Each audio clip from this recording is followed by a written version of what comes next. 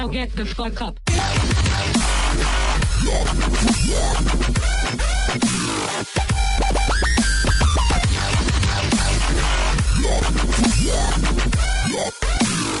I'm Mark Jesuit Cheapin here with Jordan n0thing Gilbert with Evil Genius. I'm not going to shake your hand, but fine.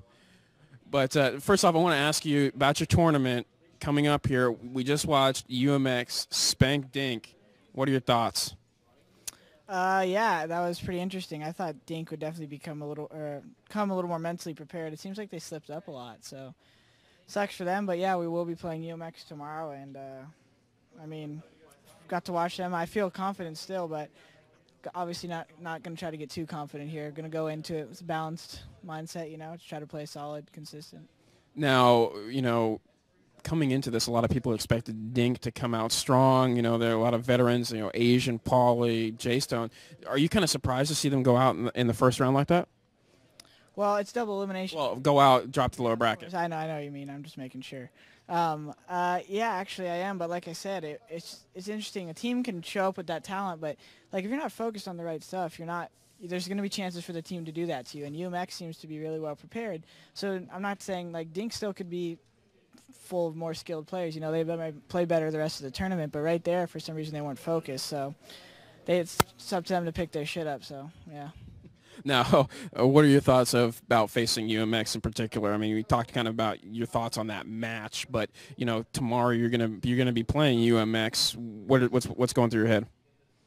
Well, we've been playing them online before, so all I'm thinking is really about our stuff. Light and Inferno are both maps we have our stuff down on. So, like I said, we just need to focus on our game and not really deviating much, and then all changes will be made on the fly at the moment, you know, not looking to change much right now. Now, I see you're wearing your Gunnars right here. Well, I gotta say it's kind of nerdy what you're doing right there. But you know, you've been on the billboards for Gunnar.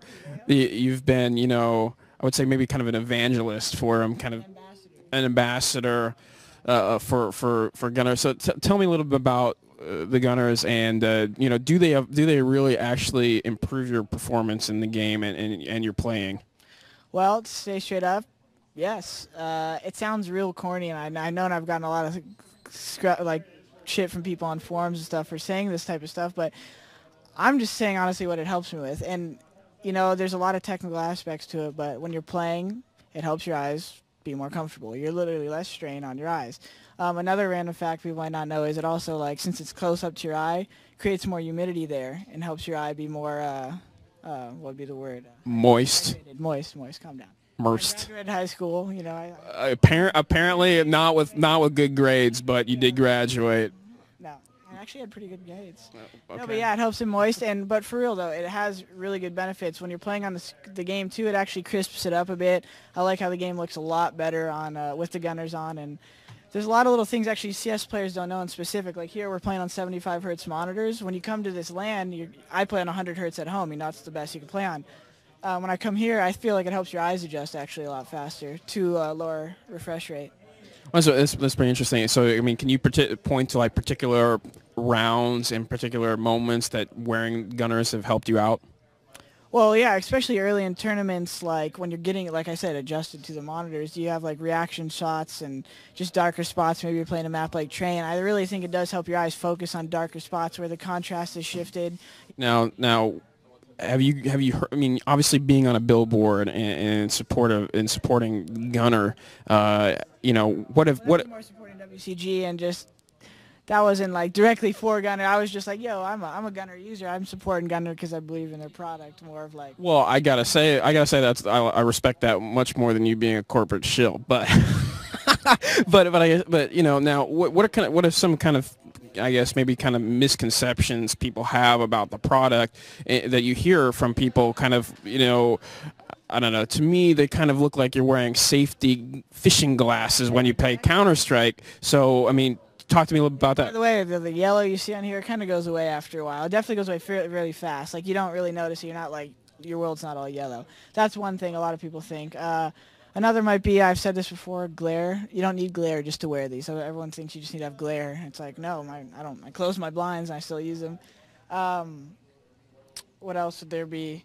With the gunner optics. Oh, yeah, like a lot of people think it's going to be uncomfortable with a headset to wear. That's why they have these flat edged rims. I don't know, like they're not that weird to wear. A lot of people just think it's like glasses. It's going to be something different. It's going to be weird. It's actually not. Like it was a little different for me for a moment, but I got used to it pretty fast. And the last thing I could probably think of would maybe be like you could use prescription in them as well. That's pretty badass. A lot of people think, oh, I already have glasses, I can't wear them. You can get a prescription and toss them in as well. So. Well, and now I want to pull it back just a little bit and talk a little, close out with a little bit more tournament talk here. We've got the Canadian matchup. We've got Area 51 versus Blight right here. What are your thoughts on this matchup? Who are you rooting for? Well, I don't think I'm really rooting for either one. I think Area 51 though will take it. I think Area 51 is a better team overall. Blight has a ringer on top of not being as experienced in general. So I'm going to say Area 51. We'll take it 2 maps.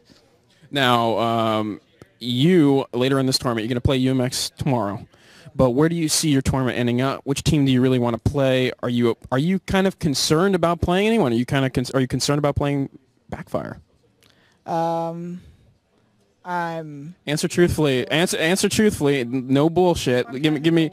My head concerned isn't really one of them. I mean, I'm not going to say like, oh, we're just going to stomp them, but that's one thing you develop over time is just be confident in yourself. And at this level, I'm confident in myself and my teammates. So I'm excited to play Backfire because they have shown like an energy and excitement in their play. You know, sometimes you see that in those younger teams.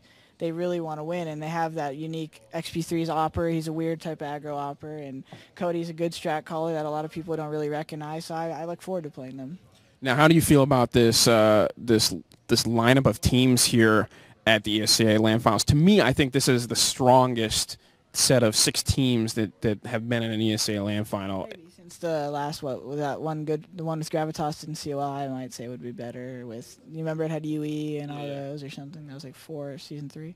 But yeah, I think it's a good lineup of teams. I mean, it's fun, and I don't know. I'm enjoying the event because it's one of the few American things we have left to enjoy. ESCA is doing it big. All right, well, Jordan, thank you very much. And Sir, left-hand handshake, maybe? Sir Scoots, give this man a raise for pimping your sponsors. And we'll be back for more Counter-Strike and ESCA LAN action later. We got Area 51 versus Blight coming up next, and Dunn and I will be back broadcasting that for you. So thank you guys for paying attention. We'll be back in a little bit.